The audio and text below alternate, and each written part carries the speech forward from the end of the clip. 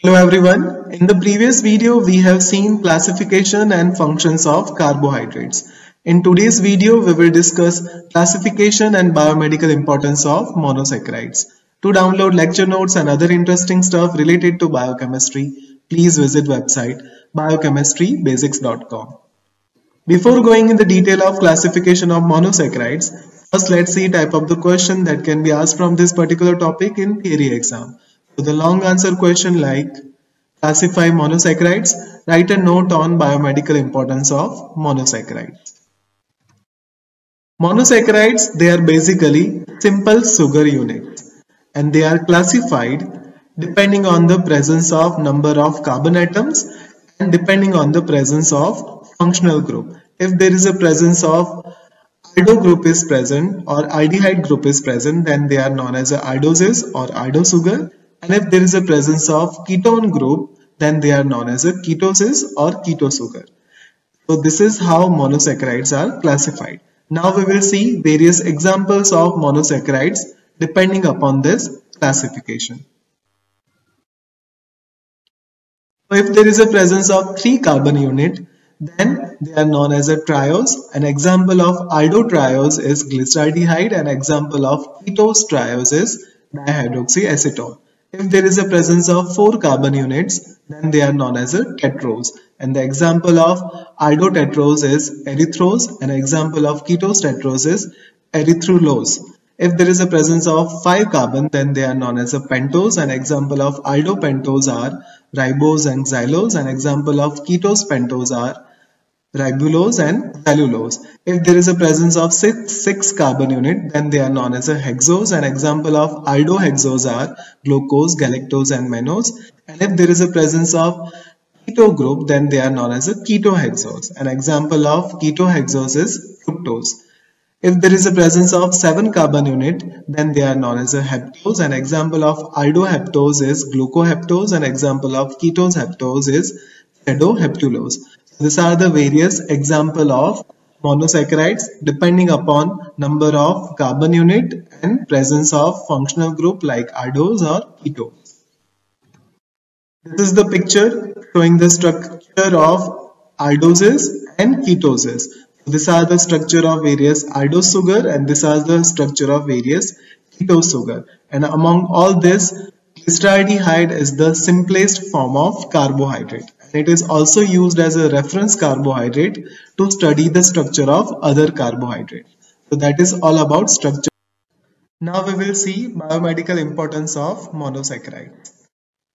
First, glyceraldehyde. Glyceraldehyde is the example of aldotriose and it is present as an intermediate in glycolysis and pentose phosphate pathway in the form of glyceraldehyde 3-phosphate. Second one is the dihydroxyacetone.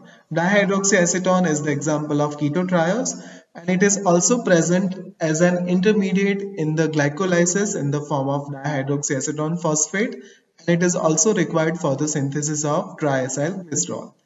Third one is the erythrose. Erythrose is the example of aldotetrose and it is also present as an intermediate in the pentose phosphate pathway in the form of erythrose 4-phosphate.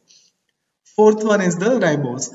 Ribose is the example of aldopentose and it is seen in the RNA and it is an important component of the nucleotides and RNA and it is also present as an intermediate in the pentose phosphate pathway.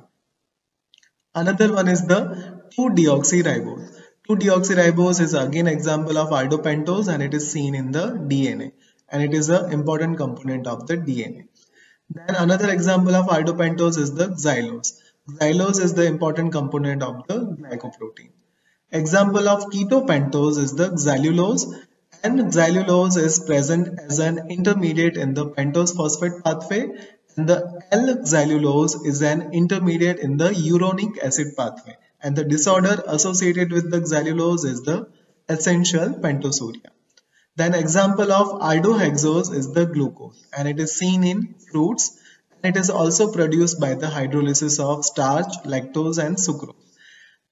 Glucose is the major fuel of energy and it provides about 70% of the energy requirement of the cell and the excess glucose is converted to the glycogen or triacylglycerol And the disorder associated with the glucose is the diabetes mellitus, which occurs due to the deficiency of insulin, and it is characterized by hyperglycemia, that is increased level of blood glucose level. And another disorder which is associated with the glucose is the hypoglycemia, which is the reduction in the blood sugar level. Then another example of aldohexose is the mannose, which is seen in the plant mannans, and it is a component of the glycoprotein.